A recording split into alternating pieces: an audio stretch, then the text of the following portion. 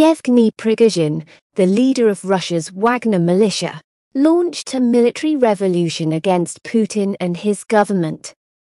As a result, the group has taken control of important cities and mocked the president, who dubbed them traitors, as they move towards Moscow on Saturday.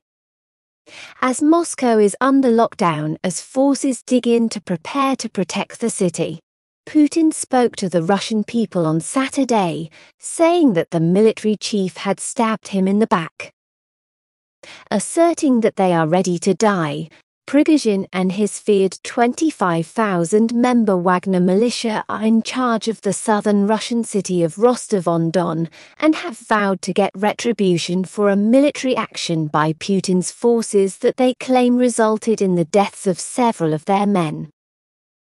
The regiment advanced towards Moscow with little resistance, passing through the midway city of Voronezh and traveling as far north as Yelets. A large oil store was observed catching fire in the city as a chopper flew overhead. Large troop convoys, believed to be Wagner mercenaries, have been seen traveling north from Voronezh in social media footage. They are also rumored to be traveling to Volgograd and Krasnodar, two important cities. In response, Russia has stepped up security in Moscow, gathered soldiers ready to defend against the invasion, and urged the military to unite behind President Putin. Putin made the incorrect decision, according to a statement Saturday on the Wagner Telegram channel. The worse it is for him. We'll have a new president soon. Prior to Sunday night's declaration of war against Moscow's military leadership, Prigozhin, a former confidant of Vladimir Putin, said in a video that the top senior officer in the command post had evacuated as soon as he knew that Wagner soldiers were around. According to a Russian security source, military installations in Voronezh, which is located roughly 500 kilometers (310 miles) south of Moscow, have also been taken over by Wagner fighters. Given that it is the midway point between Rostov and Moscow, this would be important. In response to an armed uprising by the Wagner mercenary organization, the governor of Russia's Voronezh province warned on Saturday that the army was implementing necessary military measures in the area. Also said to have Wagner forces nearby are the southern cities of Krasnodar and Volgograd, however this has not been confirmed. In the meantime, it was obvious that pro-Putin troops on the outskirts of Moscow were making headway against the Wagner coup army that was approaching the capital.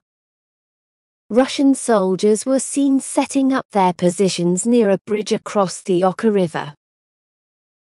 They used grenade launchers, machine guns, and barrage equipment. Other images showed military erecting barriers and machine gun nests outside of the city as Putin approved a decree allowing for up to 30 days of detention of anyone in places where martial is in effect, but this has not yet occurred. Air attacks on the Wagner convoy traveling north had reportedly been seen by witnesses.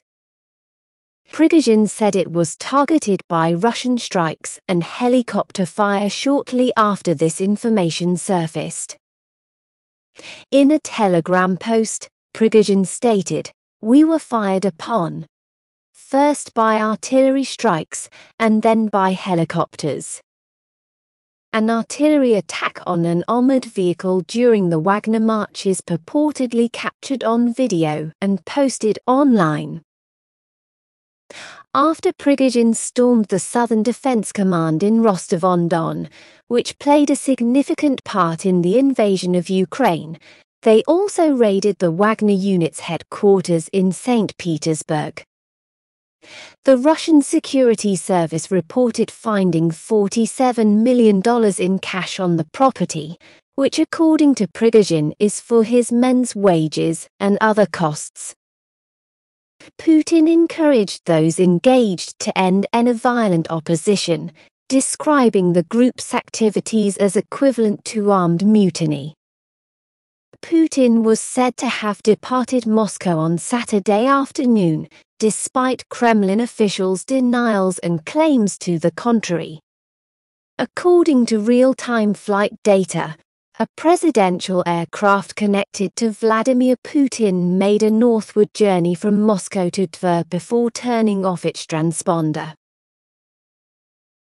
Other corporate aircraft were spotted departing the city in the direction of St. Petersburg, with prominent Putin supporters supposedly making their way to Turkey. Prigozhin declared that he had 25,000 soldiers under his command and that he would overthrow Shoigu, the head of the Russian military, in an armed uprising. He urged the army to show no opposition, saying that this was not a military coup, but a march of justice. Government representatives had ordered the residents to stay inside, but several were seen outside watching what was occurring and even live streaming it on their mobile devices.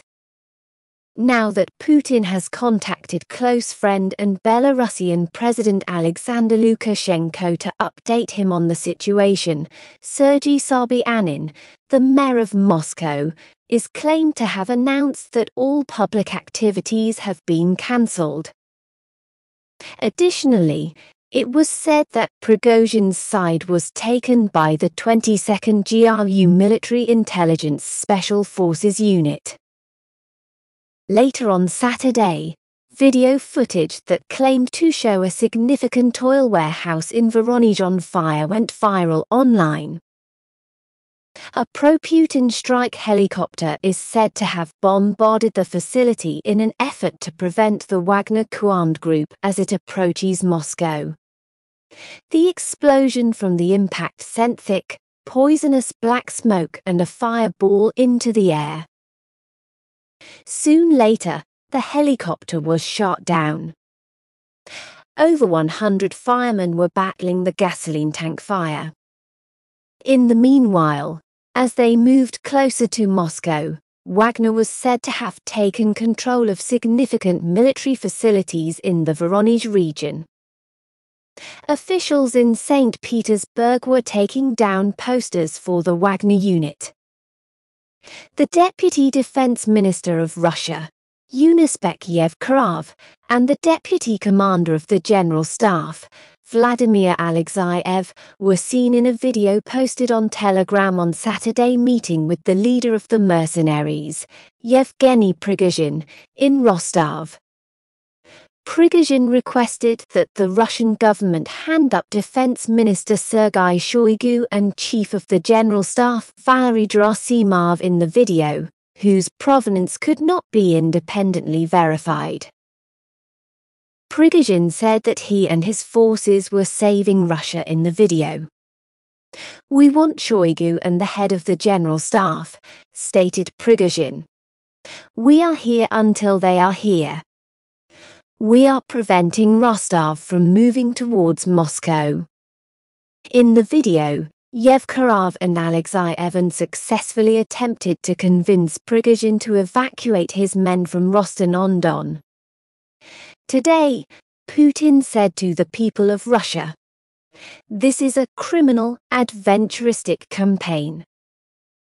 It is comparable to an armed mutiny. We will protect ourselves and thwart this hostile action. We are battling for the survival, safety, and territorial integrity of our people. It has to do with Russia's millennia-old past. We must take all necessary steps to eliminate this threat. It's an attempt to internally destabilize us. In the eyes of those who are fighting on the front, this is treason. This is a stab in the back of our troops and the Russian people," the commander declared. "What we are facing now is treason," a somber-looking Putin warned his countrymen. "Everyone who deliberately set out on the path of betrayal will suffer inevitable punishment," the 70-year-old despot said. The necessary instructions were given to the armed forces. As President of Russia, the Marshal-in-Chief, and a Russian citizen, he said, "I am doing all I can to thwart this attack and to protect the freedom and security of our people. Russia has been betrayed by those who are rebelling." 180 Russian military and security personnel at a border crossing in the Voronezh area put down their weapons and declined to obstruct the Wagner PMC's operations while Putin spoke. On Saturday, Prigozhin reacted by informing the president that the charge of treason against him was wrong. "Nobody will turn themselves in at the behest of the president, the FSB, or anybody else," he said. "Because we do not want the nation to continue to be ruled by bureaucracy, deceit, and corruption," Prigozhin remarked. "When we came here, we once again confirmed a huge amount of territory was lost after seizing control of Rostov-on-Don. 3 to 4 times as many soldiers were killed than were reported to superiors. And what is reported is 10 times less than what is presented on television. Losses per day might reach up to 1,000 individuals on some days." The so-called refuseniks, who refuse not out of fear but rather because they have no way out, no weapons, and no control, are among the dead, missing, and injured. When he realized that we were getting close to the building, the chief of the general staff immediately left this area, he said. In another video that was uploaded on Saturday afternoon, he said that his men reached Rostov-on-Don in southern Russia without firing a shot, and that no one was killed. In a second audio statement released on Saturday, Prigozhin claimed that while his soldiers were targeted by the Russian Air Force, they were still able to take control of Rostov's military headquarters without firing a single shot. An explosion was heard close to the military headquarters that Prigozhin's Wagner group ostensibly commanded in Rostov just before he made his speech. Where, how big, and if the explosion caused any damage were not immediately known. Photos from Saturday morning showed Wagner warriors moving through Rostov-on-Don streets. One of the images showed a fighter flashing the symbol for triumph. Some of the Wagner warriors looked to be displaying a silver tapering around their arm or leg as a token of loyalty to one another. Social media videos showed soldiers in front of the southern military headquarters, which is important for controlling the Ukraine conflict, and others could be seen less than half a mile away around the Interior Ministry's Rostov headquarters. The Institute for the Study of War declared this morning that seizing the military command in Rostov-on-Don would have significant repercussions for Russia's capacity to repel Ukraine's counteroffensive. According to the research group, Prigozhin could have drastically overestimated his chances of getting Putin's support when he advocated for an armed uprising. The catastrophic repercussions of a failed armed uprising imply that Prigozhin thought his options to be just as dangerous.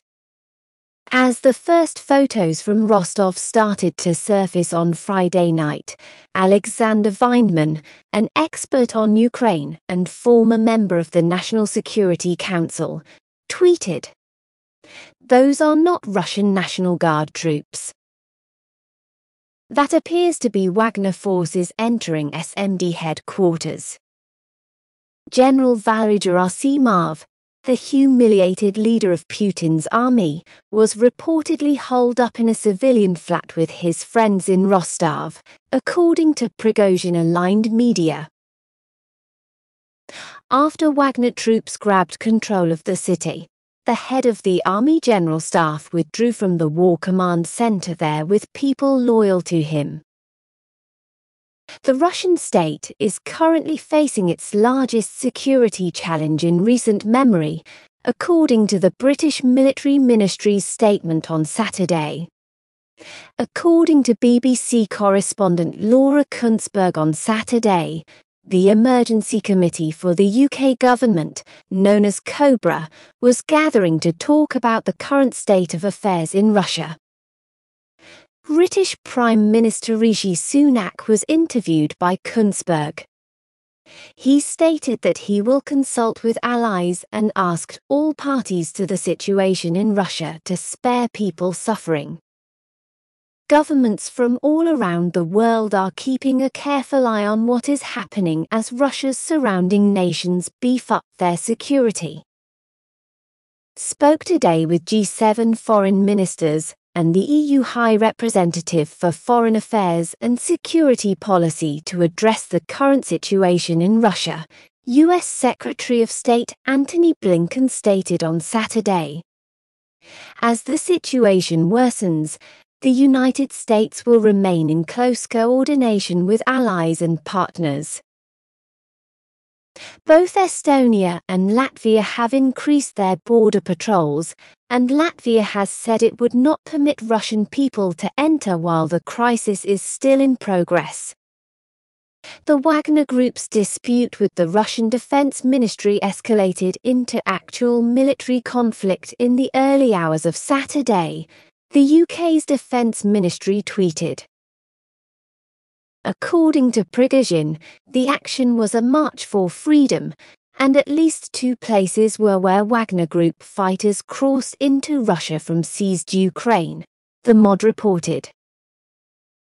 It said that Wagner has almost certainly occupied key security sites in Rostov-on-Don, a city in southern Russia, including the Russian military command center in charge of the conflict in Ukraine. How this issue develops over the next several hours will depend largely on how faithful Russia's security services, particularly the Russian National Guard, are. In a routine intelligence update, the British Military Ministry described this as the worst threat to the Russian state in recent memory. Further Wagner troops are marching north through the Voronezh Oblast, most likely with Moscow in mind, it continued.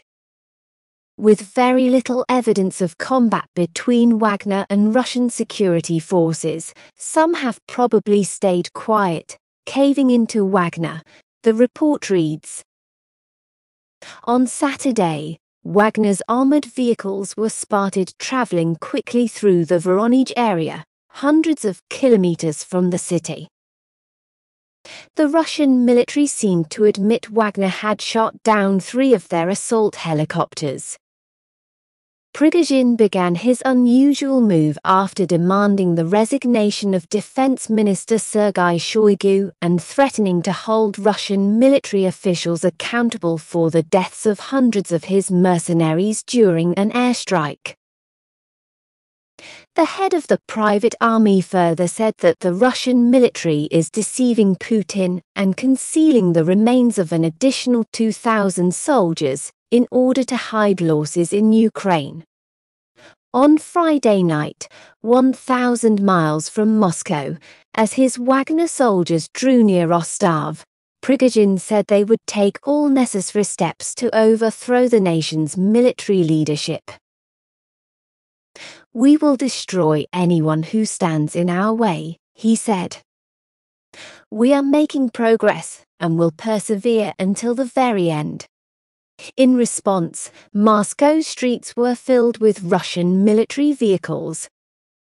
Now the most essential thing is to overcome the foreign and internal adversary, who is eager to shred our motherland, said former President and Putin supported Dmitry Medvedev in a post. The President, the supreme commander of the nation's armed forces, needed support if the state was to be saved. Splitting apart and betraying one another was the road to the greatest tragedy, a global catastrophe. We won't permit it. The adversary will lose. Our team will prevail. Maria Zakharova, a spokesperson for the Russian Foreign Ministry, also urged Russians to support their president as images revealed a sizable police and military presence guarding important locations including Moscow's Red Square and the Kremlin. The commander of the Chechen military likewise emphasized allegiance to the president and urged his troops to assist in putting down the insurrection. According to reports, Hitler has dispatched soldiers to battle the Wagner force. Prigozhin was accused of instigating an armed revolt by the FSB security services, who earlier announced that they had launched a criminal investigation into him and demanded his arrest.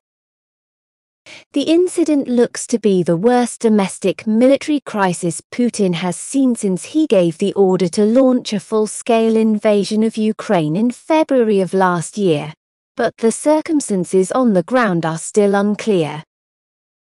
Putin faces a serious challenge, according to retired CIA officer and former Pentagon official Mick Mulroy, from Prigozhin.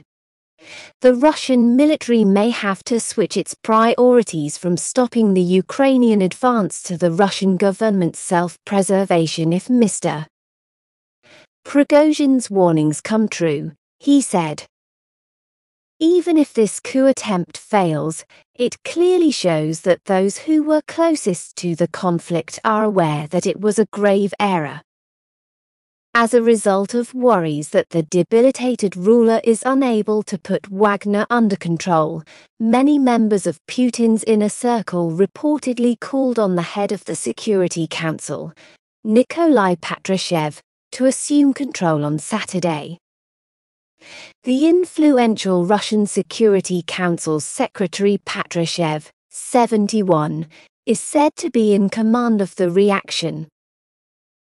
The General SVR Telegram channel said that the president has essentially withdrawn himself from solving the current crisis. According to their assessment, Patrushev declined to assume leadership of the administration but thought the armed uprising should be severely suppressed. The instability the attempted coup is predicted to generate is being welcomed in Ukraine, whose forces are engaged in a counter-offensive against Russian forces after their invasion in February of last year. Volodymyr Zelensky, the president of Ukraine, declared on Saturday that Russia's weakness is obvious and warned that the longer Moscow retains soldiers and mercenaries in Ukraine, the more turmoil it will bring about at home. For a long time, Russia employed propaganda to cover up its weakness and the foolishness of its regime, he said on Twitter. There is currently so much disarray that no falsehood can cover it up. And all of this is due to a single individual who, despite being able to produce nothing else, keeps scaring people with the year 1917. The apparent mutiny by Wagner mercenary head Yevgeny Prigozhin against the Russian military on Saturday prompted him to post the remarks on the Telegram messaging app. Russia's vulnerability is clear. Complete weakness, Zelensky claimed. And the more turmoil, suffering, and issues Russia creates for itself later, the longer it keeps its troops and mercenaries on our territory.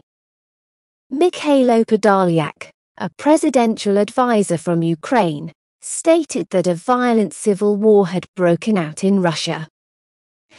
The beginning of the Ukrainian counteroffensive irrevocably destabilized the Russian elites, deepening the internal strife that arose after the Ukrainian defeat. We are in fact seeing the start of a civil war today. With little to no resistance, Prigozhin's gang seizes military bases, administrative centers, and whole cities while disarming haphazard police and military personnel. Putin labels Prigozhin a traitor and an outlaw and issues the proper instructions to the secret services, but nothing occurs, resulting in a crisis of government and the real loss of power. At the same time, Wagner keeps moving towards Moscow. Ukraine is still making its own way towards the boundaries from 1991. This would imply that Kyiv would regain sovereignty over other invaded areas, including the Crimea and the Donbass. On Twitter, Anton Gershenko, the advisor to the Interior Minister, added, "Today, Ukraine has gotten a little bit closer to total victory over Russia and complete repatriation of its territory, including Crimea.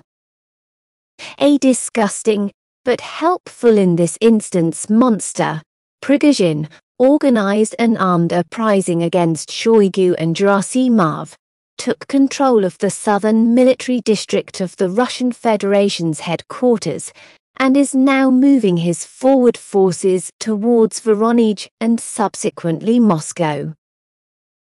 In reality, Prigozhin has long wished to replace Putin and install his own dictatorship in Russia. Therefore, this is a rebellion not against war criminals Shoigu and Gerasimov. As Prigozhin said that his troops were prepared to go all the way against Russian military commanders, Kremlin spokesperson Dmitry Peskov was cited by the state news agency as stating that all of the nation's security services were constantly reporting to Putin. According to a source at a security service, security was increased on Friday night at government buildings, transit hubs and other important areas in Moscow. The armed insurrection by the Wagner commander was covered extensively on the main page of the Russian state-run media in the meanwhile, and Google News was apparently banned throughout the nation as the dispute heated up. According to Prigozhin, his actions do not constitute a military takeover. But in a flurry of audio communications that could not be independently confirmed, and in which his voice occasionally shifted, he seemed to imply that his 25,000-person militia was on its way to Moscow to overthrow the defense ministry's top brass. The lives of many tens of thousands of Russian troops were devastated, according to Prigozhin, who declared that those responsible will face punishment. "I kindly request that no one show opposition," he declared. "There are 25,000 of us, and we are going to figure out why chaos is happening in the country, pledging to defeat any air forces or roadblocks in Wagner's path." He said, "We will quickly destroy anyone who attempts to resist a threat." In his increasingly bitter dispute with the ministry earlier on Friday, Prigozhin appeared to cross a new boundary when he claimed that the Kremlin's justification for invading Ukraine was based on fabrications created by the army's senior brass. Prigozhin has been openly criticizing Russia's top general, Valery Gerasimov, and Defense Minister Sergei Shoigu of gross ineptitude and depriving Wagner of ammunition and supplies for months. Prigozhin's words are actually appeals for the outbreak of an armed civil war on Russian soil, and his acts constitute a stab in the back of Russian service members against pro-fascist Ukrainian troops, the FSB claimed. "We implore thee, to avoid making grave errors, to cease using force against the Russian people, to stop carrying out Prigozhin's illegal and treacherous directives, and to take steps to imprison him." In a video appeal, Lieutenant General of the Army Vladimir Alexeyev pleaded with Prigozhin to change his mind. "You are trying to encroach on the president's authority," he replied, because only the president has the right to appoint the top leadership of the armed forces. In a different video, Wagner was admonished to start by General Sergei Surovikin, the deputy commander of Russian forces in Ukraine whom Prigozhin had complimented in the past. The enemy is only waiting for our domestic political climate to get worse, according to Surovikin. You must surrender to the will and order of the Russian Federation's People's President before it is too late. It must be done. He said, stop the columns and bring them back to their permanent bases.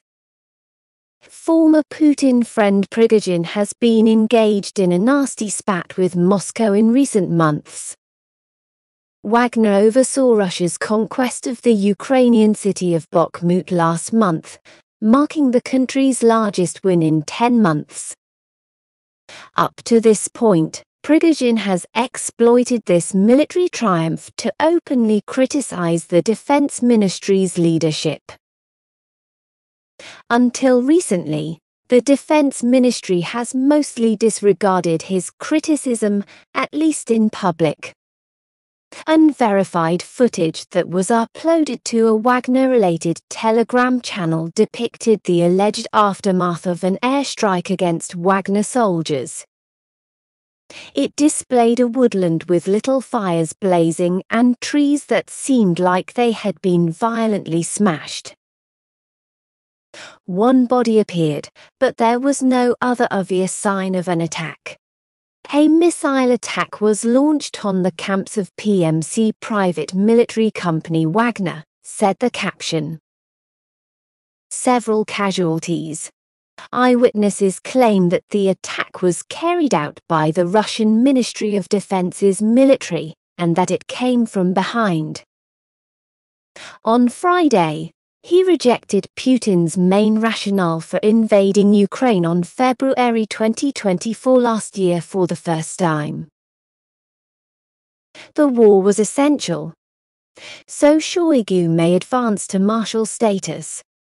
Prigozhin stated in a videotape that he did it so that he could get a second Hero of Russia medal. The war was not necessary to denazify or demilitarize Ukraine. When Russia attacked Ukraine, Marat Gabardulin, a former Wagner leader who had relocated to France, warned Reuters that Wagner's men were likely to support Prigozhin. We have denigrated the army for a very long time. He is their leader, thus it makes sense that they would back him. If anybody gets in their path, they won't hesitate to fight the army. On the front lines of Ukraine, the Kremlin believed that Kiev was preparing an offensive close to the Bakhmut hotspot by taking advantage of rivalries between the Wagner mercenary organization and the Russian military. According to Prigozhin, the Council of Commanders of PMC Wagner has made a decision. The evil that the military leadership of the country brings must be stopped. Tensions between Moscow and the private military corporation are reportedly at an all-time high. On Friday, the dreaded Wagner commander unleashed a vicious assault on Russia's military leadership, alleging that Putin is being misled by mentally sick holes in high command over colossal tactical defeats in Ukraine. The Wagner leader's rage reached a boiling point on Friday when he posted a video showing what he said was the destruction caused by Russian bombers on the mercenary group's bases, despite the fact that they had fought with Putin in the conflict. After criticizing during his profanity-filled outburst directed at the country's top military command, Defense Minister Sergei Shoigu, on Telegram, he alleged that Russia bombed its own mercenary troops. Prigozhin said that Shoigu personally directed the strike on Wagner at the Russian military headquarters in the southern city of Rostov-on-Don before cowardly escaping. He made a reference to Shoigu and remarked, This vermin will be stopped. He yelled at the army not to oppose Wagner's efforts to restore justice, saying that the evil embodied by the country's military leadership must be stopped. In the video, Prigozhin said, "We were prepared to make concessions to the defense ministry, surrender our weapons. Today, after determining that we were still standing, they launched missile attacks against our back camps." In a series of enraged audio recordings made public by his spokesman, he lamented the deaths of a large number of his warriors and allies. The Russian Defense Ministry refuted the allegations that the strikes had taken place, claiming that the assertions do not correspond to reality and that they were a provocation. The ministry also stated that the Russian armed forces continue to conduct combat operations in Ukraine. Ukraine warned the Kremlin in a tweet on Saturday night that "we are watching," appearing to make light of the situation Putin is currently in. In the course of Kyiv's counter-offensive, according to Prigozhin, Moscow's soldiers were withdrawing in the east and south of Ukraine. That directly refuted Putin's claims that Ukraine was losing catastrophic numbers of soldiers and that the fighting had ceased. Prigozhin declared, "We are washing ourselves in blood. Nobody is carrying backup supplies. The darkest deceit, they tell us," he said, alluding to the political and military authorities in Russia. Prigozhin has just acknowledged controlling the elusive mercenary squad and even meddling in US elections after years of operating covertly. In the longest and most likely deadly combat of the conflict, his forces, supported by tens of thousands of prisoner recruits, were crucial to Russia's seizure of the town of Bakhmut in the Donetsk area. Rarely has a controversial individual gained such prominence so quickly in Russian politics under Putin. Prigozhin advanced from a humble background to join Putin's closest circle. After being found guilty of fraud and theft during the closing years of the USSR, he served 9 years in jail.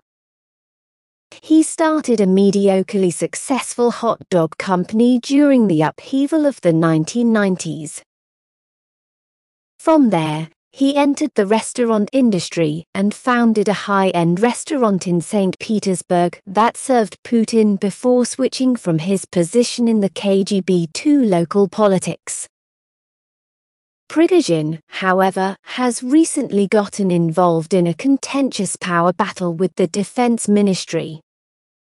He has charged Moscow's monstrous bureaucracy with hindering military advancements and accused Moscow's armed services of trying to steal wins in Ukraine from his soldiers. Wagner has reportedly been present in war areas including Syria, Libya, Mali, and the Central African Republic, where it is alleged to have committed atrocities and usurped government authority.